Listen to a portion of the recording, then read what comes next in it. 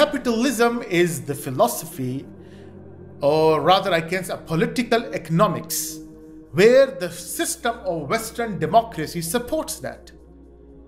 And this system is now so much spread like a web of a spider that you cannot get rid of it.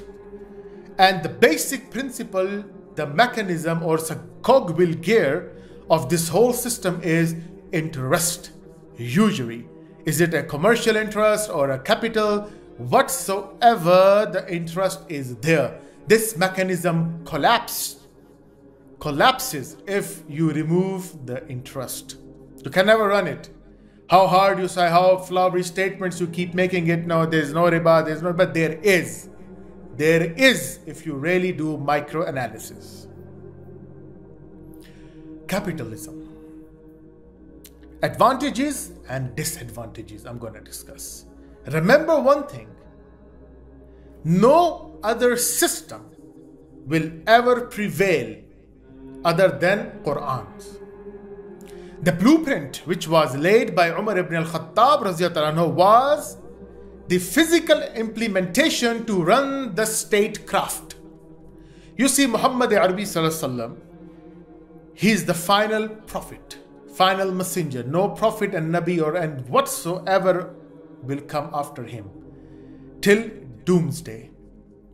So Quran is the last supreme source, which we call it revealed knowledge for the humanity. وَمَا أَرْسَلْنَاكَ إِلَّا رَحْمَةً لِلْعَالَمِينَ. That, O Muhammad, peace be upon him, we have not sent you to the particular Arabs. The Arabs word I am putting it to make explanation to the Western world. So I have not sent you the particular, but a mercy for all of the worlds, worlds with plural. So this is the stature of Prophet Muhammad, peace be upon him. So Quran is for everyone. Wherever you see in the Quran, it addresses Ya ayyuhan nas, O mankind, O mankind. And when Quran discusses about other prophets, like Moses, so he says Ya qawmana, O my people. But when Prophet Muhammad is addressing, which Allah is telling to address, like Qul, say, he's always addressing to the masses, Nas, Bani Adam, the children of Adam, peace be upon him. This is the sublime beauty and the behavior of Quran. Because Quran is for everyone. Previous prophets were only sent for the particular nation at their times. So if the Quran is the ultimate and the final source from God, it must answer every problem. It has to be. And Alhamdulillah, Quran and Prophet Muhammad is the best example. لَقَدْ كَانَ لَكُمْ فِي رَسُولِ اللَّهِ أُسْوَةٌ حَسَنَةٌ. The best example for you, O humanity, you will find indeed in the stature of Prophet Muhammad, in the stature, in his personality, the best example to follow for the whole of the world.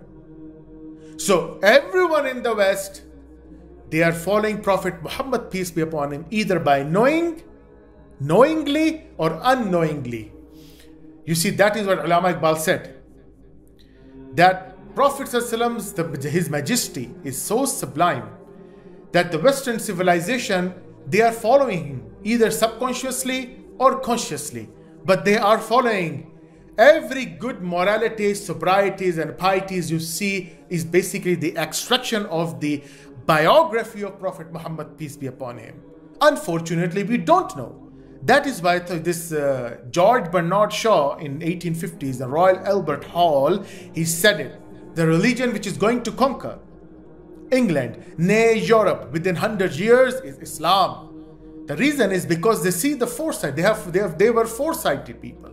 They were not like, these biased wasps, white Anglo-Saxon Protestants.